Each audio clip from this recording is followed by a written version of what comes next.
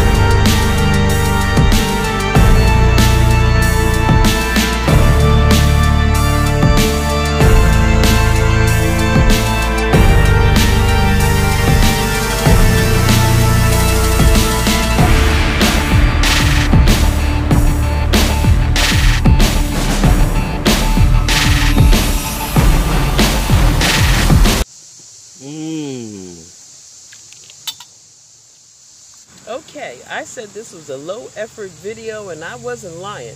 This is not the place I would want to be the third week in August. It's hot and the flies are out.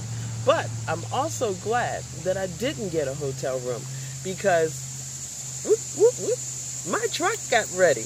And it was ready like 3:15. And it's 4:05 now. So aren't I glad I didn't get a hotel room? But I'm feeling kind of generous. So let's talk about shade. I'm going to give you 3 tips about shade. Maybe you know them, maybe you don't. If you are a hardcore camper and you have an Easy Up or a Z Shade like I have, Harbor Freight. They sell something called Screen Tarp.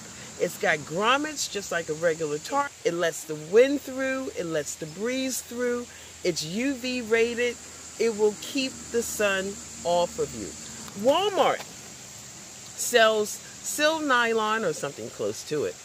Tarps, 5x7, $10. They are extremely lightweight, almost featherweight. That's what I'm using now. Ridgelines love these things because they weigh nothing. Okay, you never know when you need a tarp for rain or sun protection. Always keep a couple of these. Fabulous. And 3, learn how to read the horizon.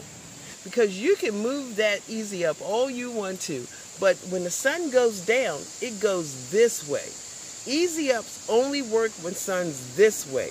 You're going to have to put a panel of some sort on that puppy or stringer secondary tarp. So, I hope this was helpful. Harbor Freight Screen Tarp, Walmart Sil Nylon Tarp, and understanding the horizon. See you later. All's well that ends well. The Jeep has its mojo back, and the dog and I survived the heat and the flies. But y'all ain't gonna see me anymore until September, when all this clears away. And don't forget, we have a winter camping trip coming up. I did absolutely nothing today. Man, what a great way to end the season. Good night.